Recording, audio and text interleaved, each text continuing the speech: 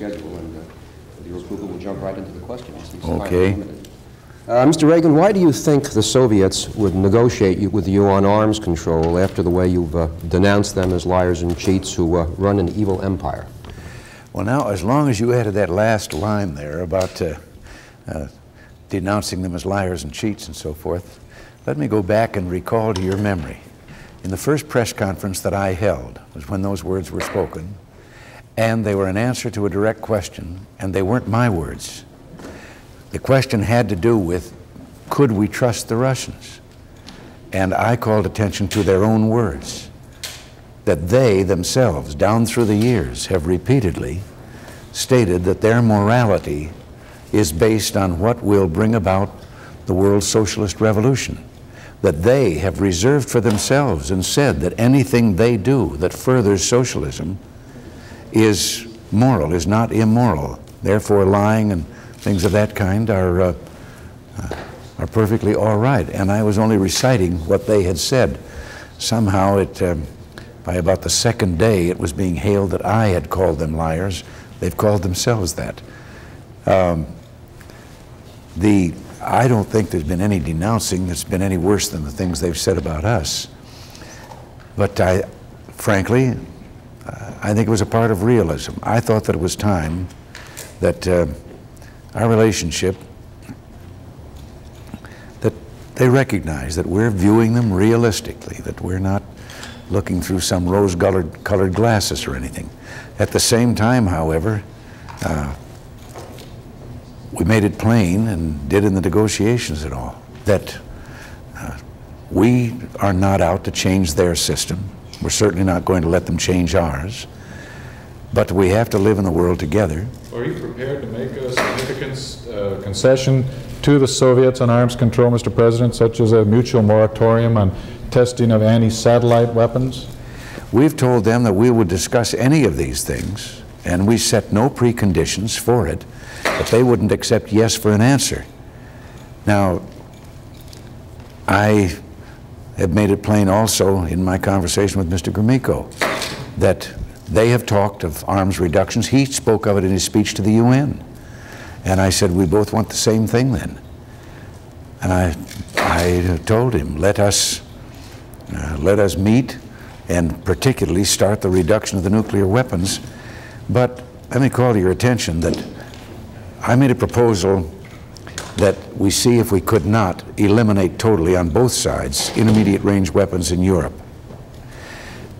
And in the START talks, the strategic weapons, I proposed there, or our proposal was that to simplify things, let's start and negotiate the weapons that are the most destabilizing, the ones that cause the nightmares. That is the idea of a person pushing a button and 20 minutes later somebody blows up. And then proceed to the submarine-launched and the airborne nuclear weapons. Well, they expressed themselves very frankly as not wanting to do that because they placed a greater emphasis on the land-based, not so much a three-legged stool as ours is. And we immediately said, all right, we just thought it'd be easier to talk about it that way. Fine, we'll talk about it, all of them. And they still walked away from the negotiations.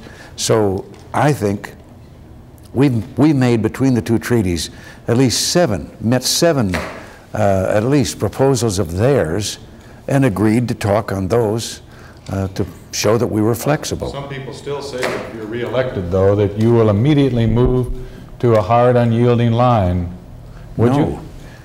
No, no way, because I happen to believe that if there's any common sense in the world at all, we not only should reduce nuclear weapons, we should eliminate them. Mr. President, your Star Wars proposal has been challenged by some defense experts as unrealistic and possibly dangerous. Do you still think it is feasible to develop an effective protection against a Soviet nuclear attack? Yes, and I think it would be a marvelous thing. Let me say, you know that I never called it Star Wars, or I never even suggested it might involve space. I simply said that here is the first weapon that man has ever created that he did not also create a defensive weapon against it. And the only defense we have is deterrence, to say, if you use yours, we'll use ours, and we'll blow each other up.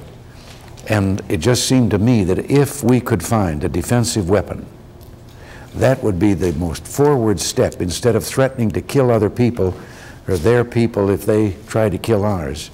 If we could actually produce such a weapon, and I would believe that that could be the means of actually getting rid of those weapons once and for all. Now, I don't know. I haven't inquired as to all the various areas that are being investigated with regard to what form such a weapon would take. I know that the research is going forward, and I happen to think that it's a worthwhile thing. Mr. President, switching to another part of the world, do the repeated bombings of American installations in Lebanon and the failure to find or punish those responsible mean your anti-terrorist measures have failed and that we have no clear purpose in that part of the world? Well, failure would be in a sense that we haven't done anything. We have appealed, when this first began to raise its ugly head to the extent that it has, we appealed to our friends and allies to get together, just as we did with regard to skyjacking, which has been vastly reduced when the nations got together and decided that something should be done about it. We think the same thing can happen as we all get together with regard to to terrorism. And we know the great numbers. There are some 27 countries that have had such things happen in their countries now, about 30 major terrorist acts. And we are continuing to work along that line, and I have also sent up to the Congress about 5 pieces of legislation asking for things that could be helpful. So far, we don't have them yet. For example, if we could offer rewards of up to $500,000 for information that leading to the stopping of a terrorist act, intercepting it, information that could tell us who was planning something and what they were planning. The only real defense against those kind of acts is infiltrating, having people who can give you information from the inside. And this was what I meant when I suggested that, and I wasn't aiming at any administration, when I suggested that over recent years there had been a great reduction in our capacity to have that kind of information. Now, I was one on the Rockefeller Commission appointed by President Ford to investigate the CIA. You will remember there were a great many charges that they somehow had been violating human rights and they were doing things that were beyond the pale. I remember one incident during that investigation when a Senate committee announced that it too was going to investigate the CIA. And it informed us publicly that our commission, that they wanted any information we could give them. We were notified that within 48 hours, several hundred agents worldwide, not a typical CIA employee, informants, I should say, worldwide, had suddenly packed their tents and walked away. They were not going to take a chance on exposure. They did not trust a congressional committee to keep the information private, and they knew it could mean their lives. Mr. Mondale recently has become more and more critical of security at Lebanon, at the facilities there, and even seeming to blame either personally or the administration for what's happened there. How do you respond to his comments? Well, I respond to it that I think he's looking for anything that might be politically advantageous to him. As I've said before, unless you can know in advance the particular thing, the one element of terrorism, of the suicide attack, how do you really make it foolproof if you've got to have an embassy doing business? It isn't like building a bunker, something where you say, well, if I make it strong enough, they can't bomb it. The what took place there, yes, we had heard rumbles and warnings that there was going to be some kind of an attack. And because the annex in West Beirut was so vulnerable, you remember, since our first explosion of an embassy there, that we advanced the date for moving into the building in East Beirut. They had not completely finished the work, the defensive work, the precautions around the building, but about 75%. But it was, therefore, a safer place than the one that we had moved the people from. Well, the attack came, and some of the precautions worked enough that the suicide truck or van never got to the building. Its goal was obviously the ramp down to beneath the building, in which then you would have had the type of thing that you had in the Marine tragedy. President, are you prepared to press Israel to end the establishment of settlements on the West Bank in order to get Middle East peace talks restarted? We have not pressed them to end or not, but I have, in my conversations with Prime Minister Perez and his visit just here, have talked about the West Bank and the part that it plays in getting peace talks going.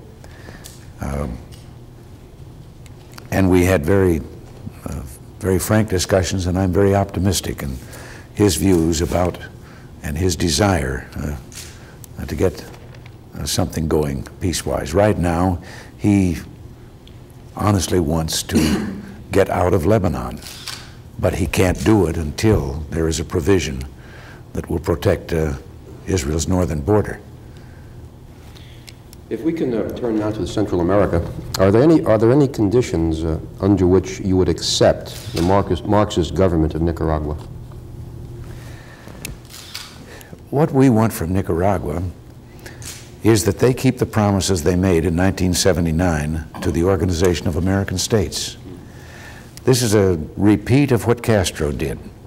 The elements of the revolution against Somoza consisted of people who wanted democracy as we know it, and the Sandinistas, one group which we know were completely Marxist in their philosophy. And having won, they did as Castro did. They eliminated from any voice in government their allies in the revolution. Some of them were jailed, some of them were exiled, some of them now are leaders of the Contras. And they had given in writing these promises to the OAS of democracy, human rights, elections, free labor unions, free press, all of these things. And we think that they have made it so apparent in their buildup. First of all, they have a totalitarian government. But they've also made it apparent as a kind of surrogate of Cuba and the Soviet Union that they are a launching pad for further revolution in Central America and maybe even beyond. As a matter of fact, they made the statement that the revolution was not bound by their borders. So we feel that the people of Nicaragua, who thought they were going to have a revolution that brought them a less dictatorial government, just found that they'd exchanged one ruler for another set of rulers. Nicaragua now, though, has accepted the settlement proposed by the Contadora group of Latin American countries. What's wrong with that settlement? Well, it's a good first step. It isn't complete. There are some things that still need to be added in that statement. Well, I think there has to be more with regard to the reduction of arms. There has to be more done with regard to outside influence, and the elimination of outside influence. And we, as I say, we hail it as a first step, but we don't think it's a finished document to be signed yet. How do you intend to keep providing support for the for the Contras when the Congress apparently is refusing to go along with it. That's giving us quite a problem, and I think it's very irresponsible and short-sighted on the part of the Congress. Mr. President, how far are you prepared to go to prevent the communists from taking over another country in Central America, or to prevent the opening of a Soviet-Cuban military base in Nicaragua? Is intervention by the U.S. military? Well, now let it no, and I think that would be the worst thing in the world that we could do. We have no plans for such. But let me get back to one thing on Nicaragua here, and I guess my own answer to your question would contribute to what I think is wrong. Let's get back to the fact that it was not just us sticking our nose in to say let's change the Nicaraguan government. This present totalitarian government is already exporting its revolution to Salvador. And here is a country that has asked our help, that has a duly elected democratic government, has proven it with 3 elections so far. And the headquarters of the guerrillas are virtually in Managua. They're being supplied from Managua and basically we think that most of it comes from the communist bloc. Well, we have evidence that it does, and from Cuba, the arms and so forth.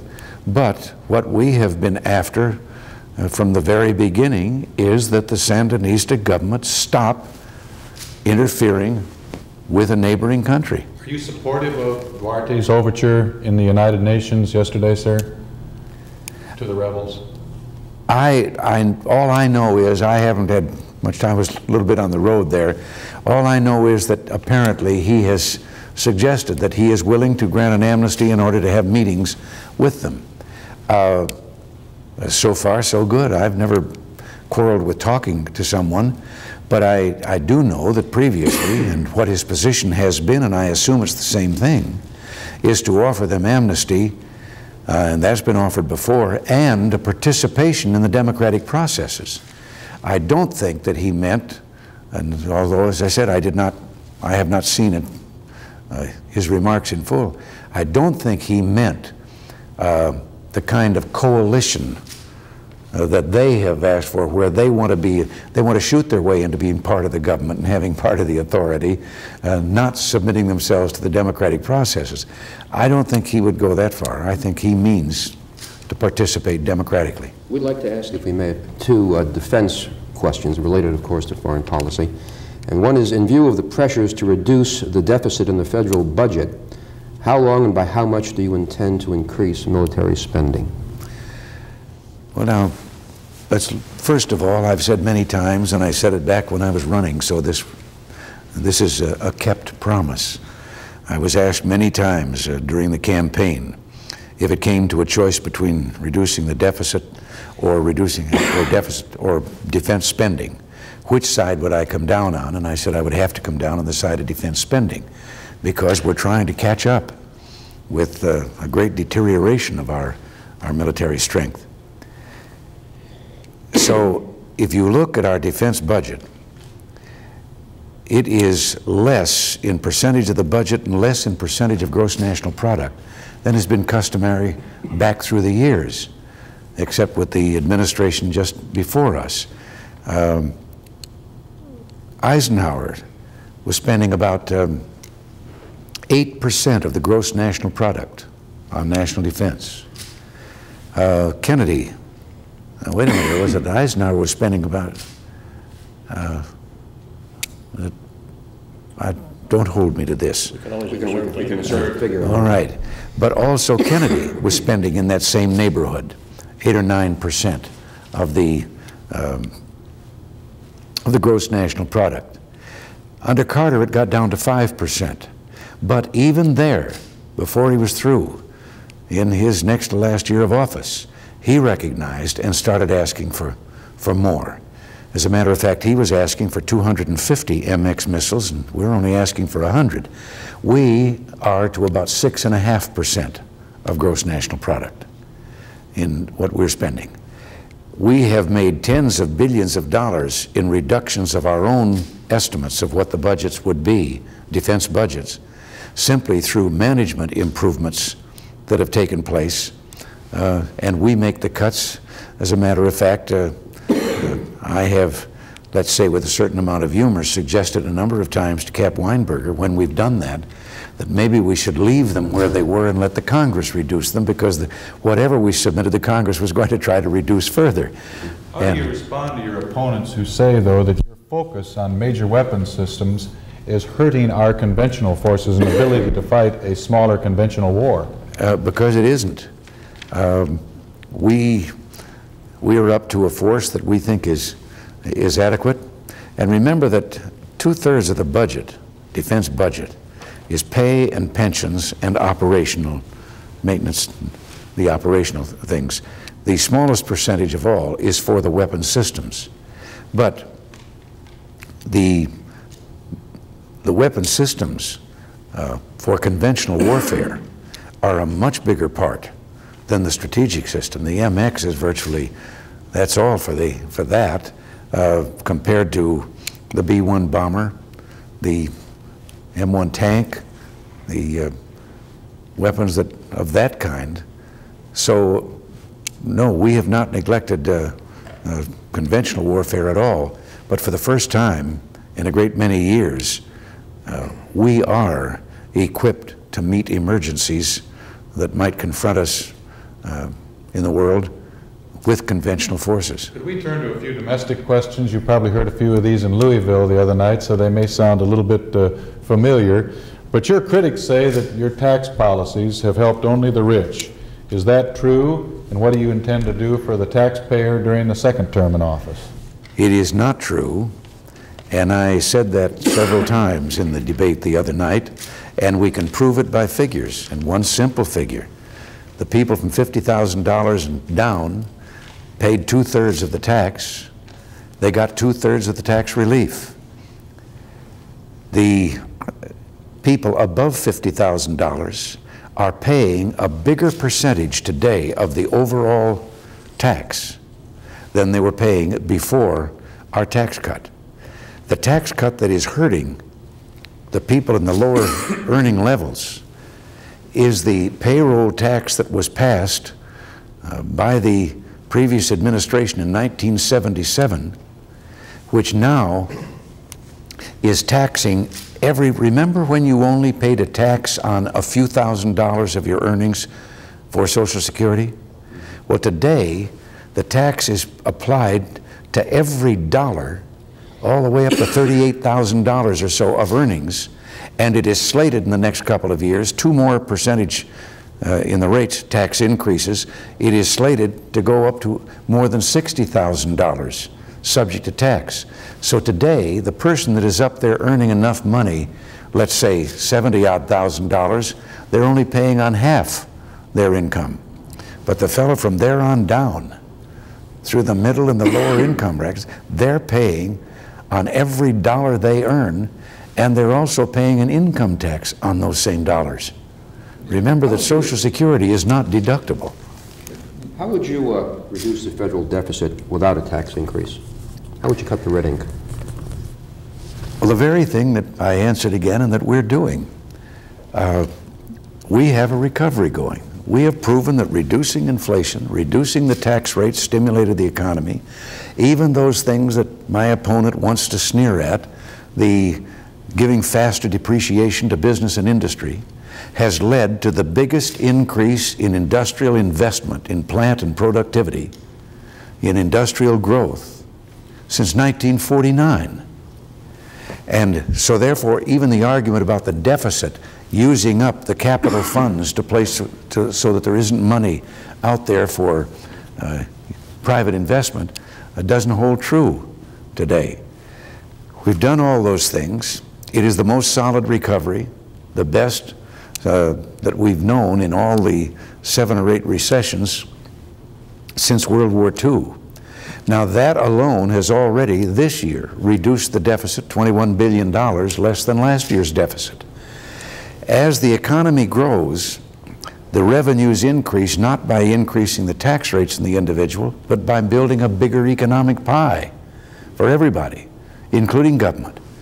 At the same time, we continue to try and bring government spending down, and we have reduced the rate of increase from 17.5%, which it was in 1980, the rate of increase in federal spending, to 6.1%.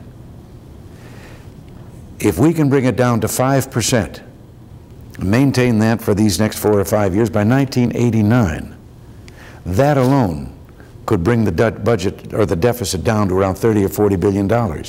But when you see also that if we can keep economic growth at 4%, and we've done better than that in the recovery so far, granted that it can't go on at the rate that it first started in the first surge, but at 4%, by 1989, we'll have $400 billion more in revenues. But what would you do in a second term to prevent another recession? This one is... To what? To prevent another recession. This one is going on for a good bit of time, and well, 4 more years would be very unusual. By preventing Mr. Mondale from having his tax increase that he wants.